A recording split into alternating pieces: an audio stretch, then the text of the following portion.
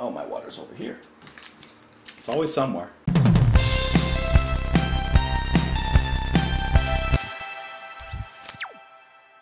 What's up, guys? Welcome back to the channel. My name is Justin, and today we're listening to Peter Gabriel with his song Games Without Frontiers off of his self-titled third album, released in 1980. What is your favorite game? It could be a board game, it could be a video game, it could be any sort of game.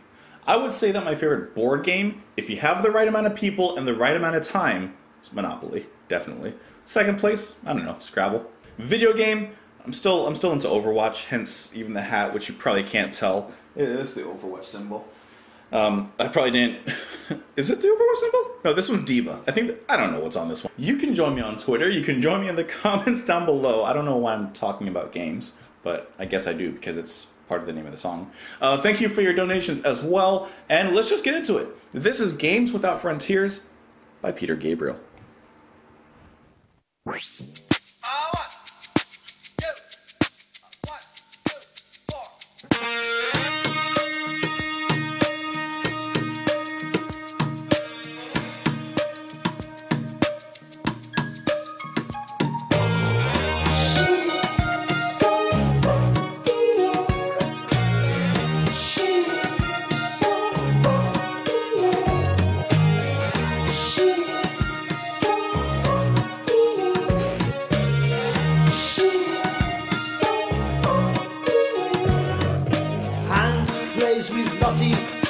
Lottie plays with Jane, Jane plays with Willie, Willie is happy again.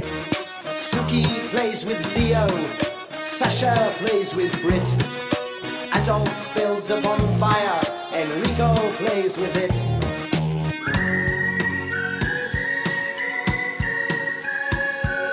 Whistling tunes, we hide in the dunes by the seaside.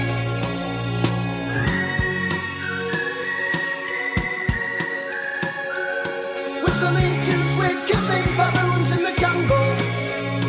It's a knockout.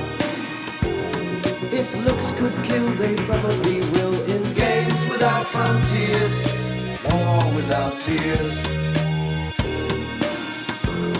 If looks could kill, they probably will. In games without frontiers, war without tears.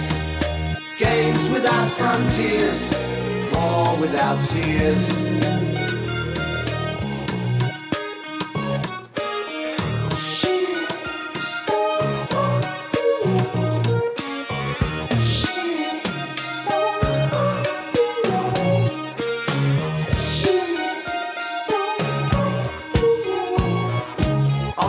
Has a red flag, Cheyenne Shings is blue.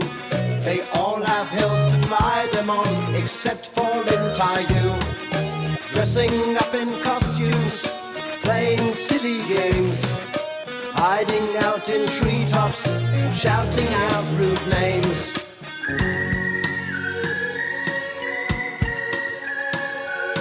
Whistling tunes, we hide in the dunes by the seaside.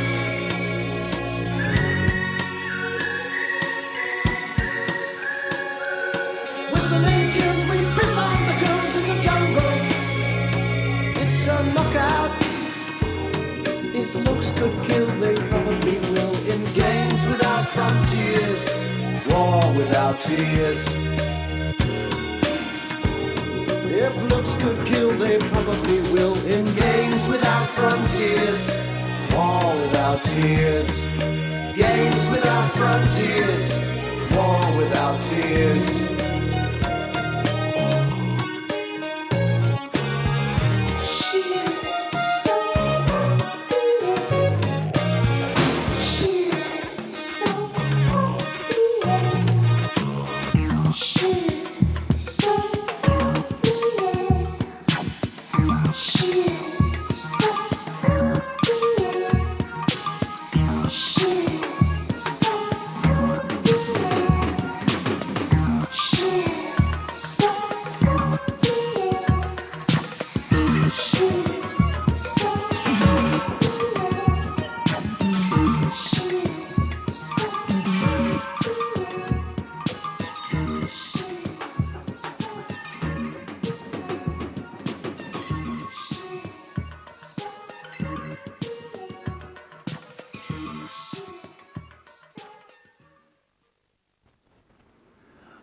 I really like the way that Peter takes a message, something that he feels strongly about, and is able to perfectly put that into music and make the music sound like I would imagine he feels.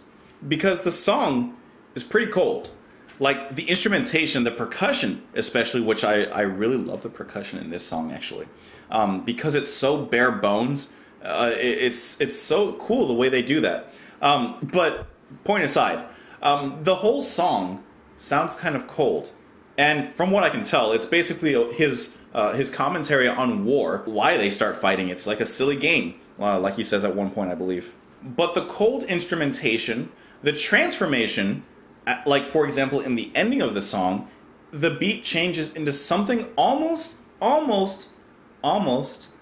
a deconstructed pop song, a deconstructed dance song, just a little bit.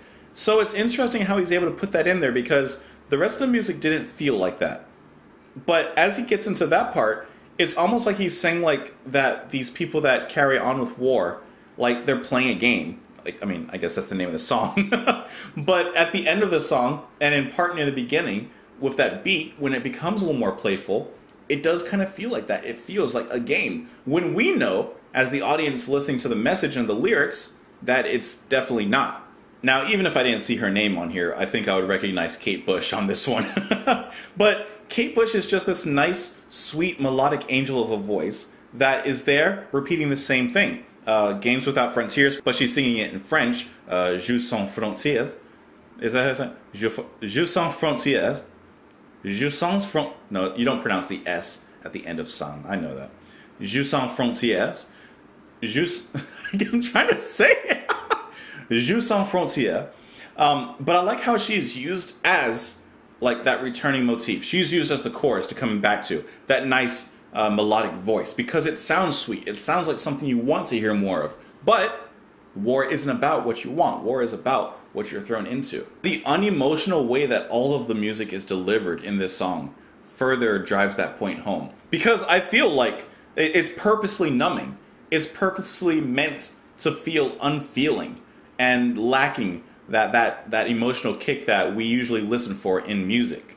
But it's because of that Peter is so successful, like I said, of taking something that he feels strongly about and providing it into music, transforming it into music, keeping that message very pure, not being lost in translation. To me, this feels like it could be a dancey song if it just had a more constant beat, it had a little bit more of the synth. If things were elevated just a little bit, then you would really get that game and playful feel. But because Peter smartly deconstructs it and breaks it down and boils it down to the bare minimum and the elements, that's where you get this song, Games Without Frontiers. And I really do like that synth work. I like the guitar as well. I really like the whistling that comes in because it even matches the lyrics where he says, "Whistling tunes we hide in the dunes by the seaside. Whistling tunes we're kissing baboons in the jungle." So it even kind of sounds like, to me, when he says that we're waiting by the seaside, we're waiting in the dunes, maybe a soldier just waiting to ambush the enemy, and they're just sitting there whistling. Okay, well, I guess they wouldn't be whistling. I guess they wouldn't be whistling if they're trying to ambush the enemy.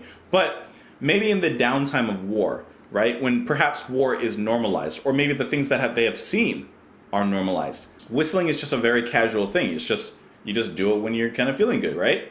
But they say whistling tunes we hide in the dunes by the seaside. And then later on they're talking about urinating on people in the jungle, perhaps dead bodies. That was really loud thunder that kind of scared me, to be honest. So it's almost like these acts of cruelty are normalized. They become games without frontiers, games without rules, games without limits. And when you don't have a limit, you just go to the edge and possibly over the edge. And I feel like even listening to the instrumentation in this song, like every part of it, it kind of perfectly captures that idea of losing your grasp on things that are normal. You know, PTSD, losing yourself due to these acts, due to the things that you've seen, that you've experienced, and have been involved in possibly. And I think that Peter does a great job of really showing that. And even now that I'm thinking about the PTSD angle, Games Without Frontiers, these games that may be played at one point are going to affect people's lives, like forever, really, in the future. So I think that's a really powerful message. I think that this song is really nice, especially in the message. This album is really something special, I gotta say that, to be honest. Guys, of course I want to know your thoughts on the song. You can join me on Twitter. You can join me in the comments down below. I hope that you're having a fantastic day. Thank you, as always, for the donations to the channel. And I'm gonna talk to you later because it's thundering really loud out there. I'll see you. Bye.